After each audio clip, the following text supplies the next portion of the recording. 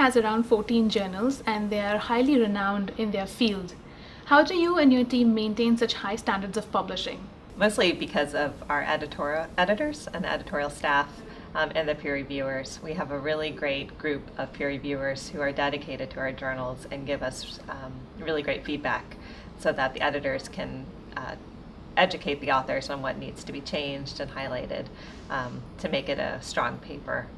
And in terms of our high standards, we have ethics standards and guidelines and information for authors, and a number of our processes from submission through publication check to make sure that our submissions are held to the standards that we have. And so things are checked at submission and things are checked at acceptance to be sure that what's published is as accurate and as clear as possible.